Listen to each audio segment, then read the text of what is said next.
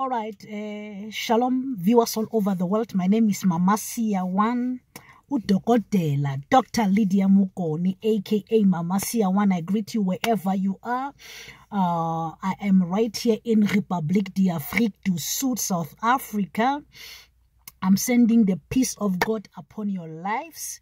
All right, I want to share with you something that is going to help you. Many people are calling me to say, Mama Seer1, please assist, please assist.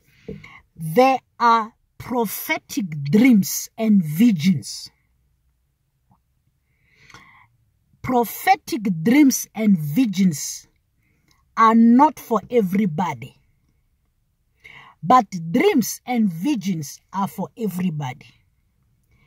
Prophetic visions and dreams are for those who are having a prophetic star on their head. Okay? A prophetic star, what do I mean?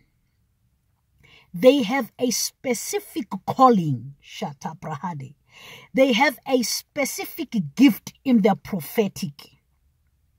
That is why you will meet other people are prophesying differently. I always say, do not compare people, because if he gives us gifts, he does not compare. He gives at his own will. So umuntu onespiwo, somebody who has a gift or a calling or a prophetic and a prophetic dream and a prophetic vision. This person, I can tell you for where I am, this person is facing or will face a lot of attacks, challenges, rejection, day in, day out, solving cases.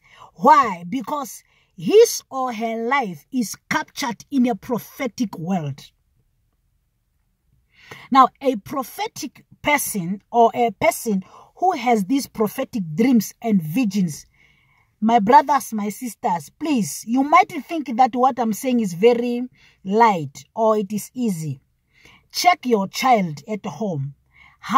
The number of dreams or how is he or she is dreaming, check.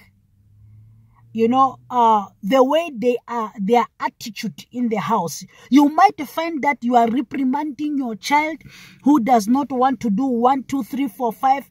And when you sit down, you will see that this person, dreams and visions are not usual at all.